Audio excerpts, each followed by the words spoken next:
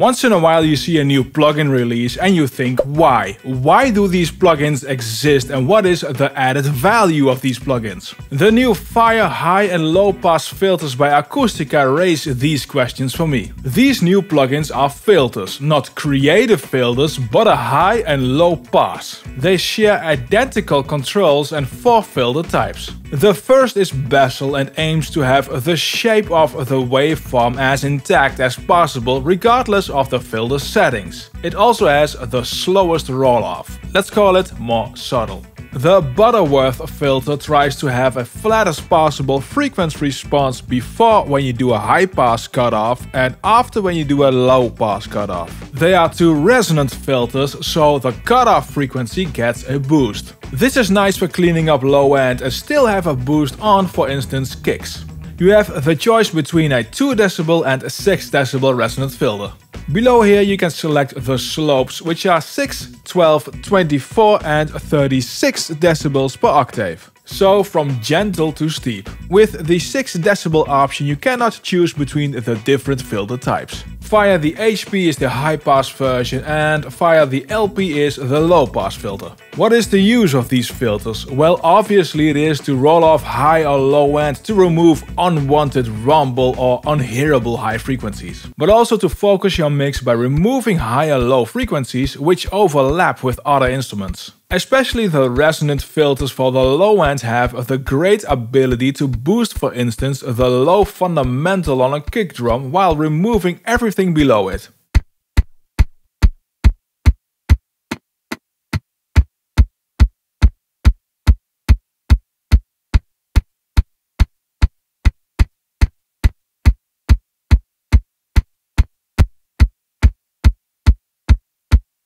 You can do the same with a bass guitar, only slightly higher to give the bass guitar its own fundamental while leaving room for the bass drum.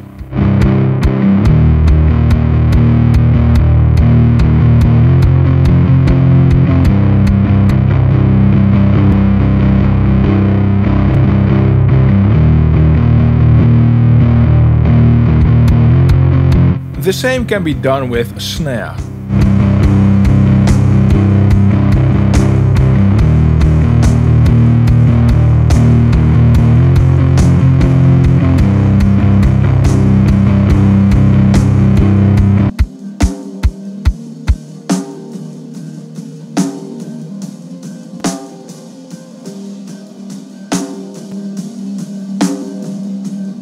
And basically all audio.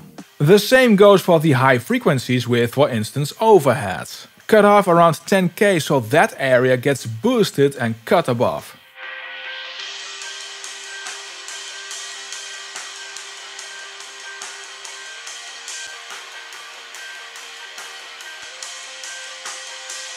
The sound of these filters can be described as smooth and musical. So it's like everything Acustica does, these are no exception.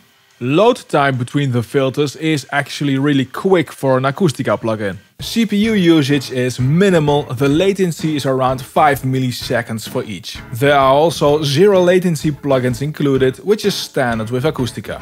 Still no resizing though, in 2022 this should be standard. But at least the interface is clean and clear and actually pretty to look at. You can get a little creative with these filters when you set the resonant filters to 6 dB per octave and 36 dB per octave roll-off.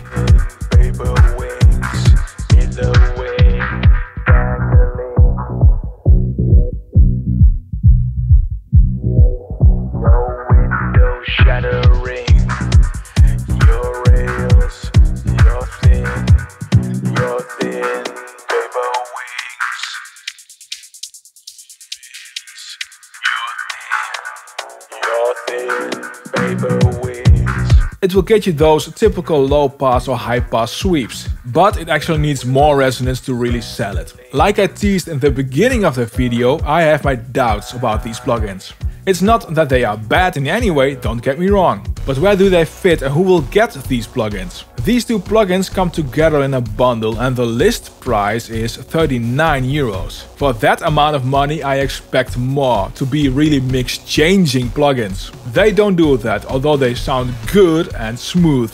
But if you take in consideration that literally every DAW has filters, any EQ plugin has filters, and a whole bunch of all sorts of plugins also have filters, I don't see the added value of these plugins. If they were free or cost 10 euros, then it could be something worth checking out. But not at this price with these limited functions. Maybe you completely disagree with me and that is fine. Let's discuss that in the comments of this video.